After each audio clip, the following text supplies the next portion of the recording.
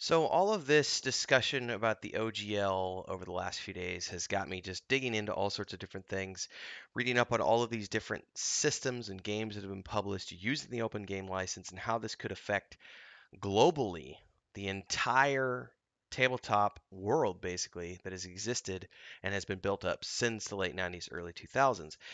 And in the course of all of this, I guess on the 5th of January, um, Ryan Dancey, who was the former VP of Wizards of the Coast and the architect of the original game license, open game license, made a statement over on enworld.org when asked his opinion about the current plan by Wizards of the Coast to deauthorize the current open game license, which is 1.0A, in favor of a new one. He responded as follows. He says, "My public opinion is that Hasbro does not have the power to deauthorize a version of the OGL.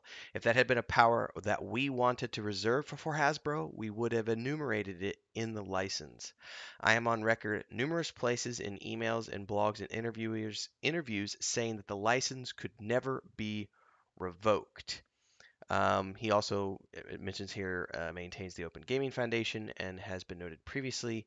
Even Wizards of the Coast, in its own OGL fact, did not believe at the time that the license could be revoked. And they said this here under Section 7. Yes, it could, or under Part 7, I should say. The license already defines what will happen to content that has been previously distributed used in an earlier version in Section 9. As a result, even if Wizards made a change you disagreed with, you could continue to use an earlier acceptable version at your option. In other words, there's no reason for Wizards to ever make a change that the community of people using the open gaming license would object to, because the community would just ignore the change anyway. And then they have the whole, you can scroll down and read this. But there's also, and I found this yesterday because someone linked it to my video. It says, what is meant by the term open game license? And this is something that was written back in February 9th of 2001. You can go back in the Wayback Machine to pull this up. It says, what is meant by the term open gaming? And this layout is really funky, so I apologize for that, everybody. I'll pull that over real quick. It says, an open game is a game that can be freely copied, modified, and distributed, and a system for ensuring that material once distributed as an open game will remain permanently open. And this is from the original Wizards.com D20 system when they were talking about bringing the open game license into play. And this is, I believe, maintained or written by Ryan Dancey at the time. So, I mean, this is just further proof that the original intent of the open game license was to create an open system that was permanent. And I realize that a lot of people are focusing on the fact that the open game license doesn't have the language irrevocable within it. They say that it only has the terminology that is as perpetual. Well, and this is, again, this goes back to what will be determined in a court of law when and if Wizards of the Coast decides to start pursuing all of these third party content creators for infringement or whatever, unless they're walking things back, which who knows. The biggest rumor I've heard right now, which I think is interesting, is they did this purposefully because what they wanted to do was get a reaction of people and then be able to walk it back and say, well, okay, yeah, you're right, guys. We were too strict. We're going to walk it back now. You win and get everybody on their side again. They did this as a publicity stunt. That could be true, but I think that it just comes down to, personally, I think Hasbro really is pushing Wizards of the Coast to milk every last little drop of profitability for things. And they're looking at all of the language and saying, you know what, over the last 20 years, and this is something that, like, I've got another article that I'm going to be doing, another video I'm going to be doing, because I've been looking into all of these alternatives to Dungeons and Dragons, right?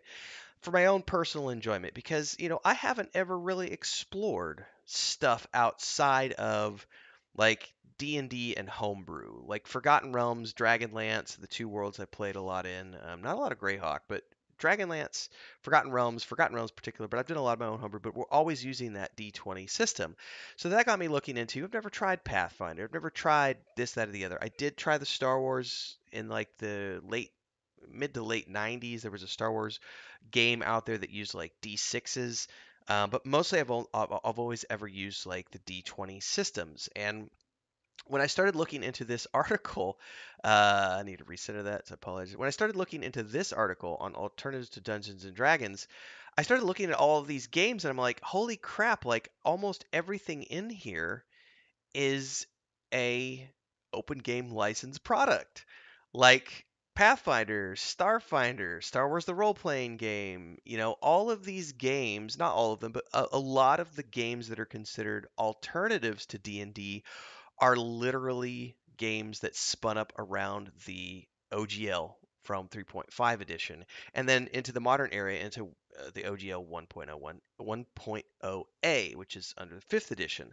So it really got me thinking about the fact that everybody could be affected. Like I would say, I'm quoting numbers out of my ass at this point, but I would argue that 80%, 85% of the tabletop games that have spun up in the last 20 years are all based around some version of the open game license. And so Wizards trying to go back, I think, is you've got Hasbro looking at all of these franchises that have spun up around the open game license and going, we've got to find a way because we're suffering. This is another thing. I've got another video coming about later. Apparently, they've canceled 5 of their in development video games based on the D&D franchise because they had a 40% loss in sales last year in 2022 for video games, and so they're really tightening their fist on anything tabletop because they need to make those profits back. And I think they're looking at this going, Pathfinder, that's a multi-million dollar franchise.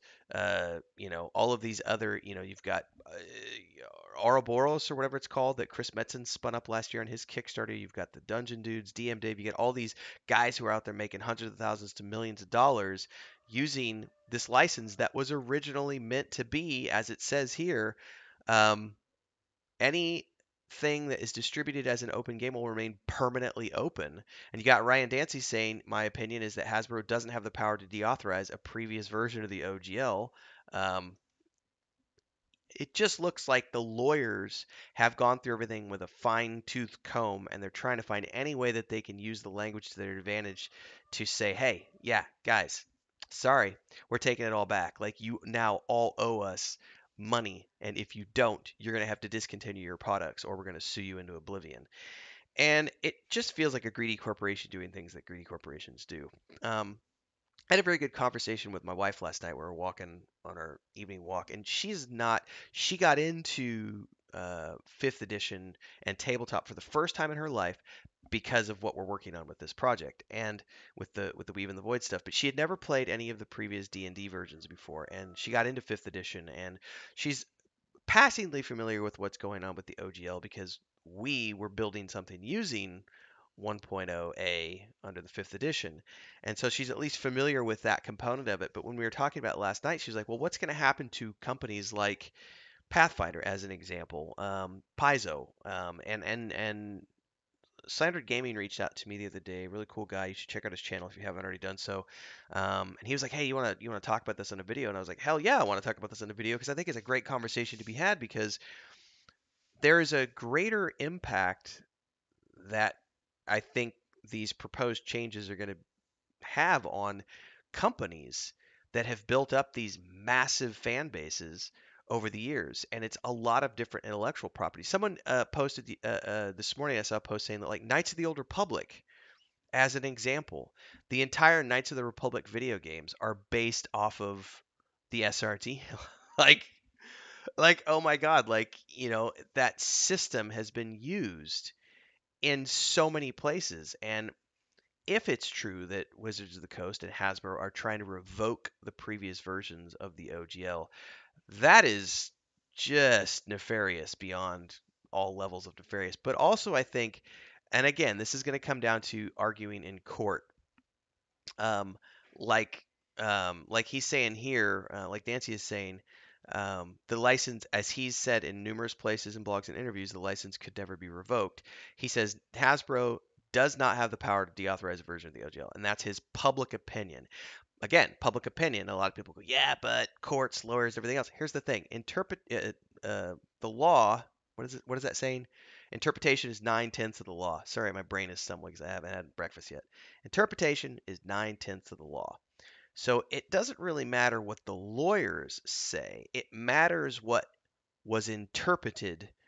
And if people interpreted that the open gaming license was open forever because they said, going back to the Wayback Machine, that it was meant to be a permanently open system, right?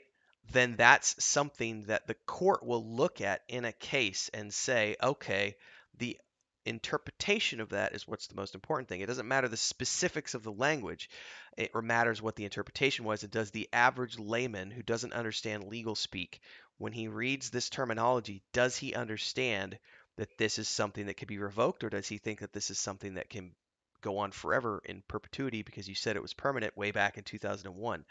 This is all stuff that if they keep going down the current path they're going. I've already seen mention of a class action lawsuit that I don't know how legit it is, but there is supposedly a lawyer who has issued a class action lawsuit advance warning to Wizards of the Coast, letting them know that if they're going down this previous path, letting them know that if they go down this path, that it could lead to a class action lawsuit. I don't know how legit that is. I'd have to dig into that more, but I've heard rumors and other stuff. In any case, I think it's very interesting that you have the original architect of the open game license, the former VP of Wizards of the Coast, Ryan Dancey, out there saying, in his opinion, and this is the guy who was the architect and kind of wrote all this stuff, it can't be revoked.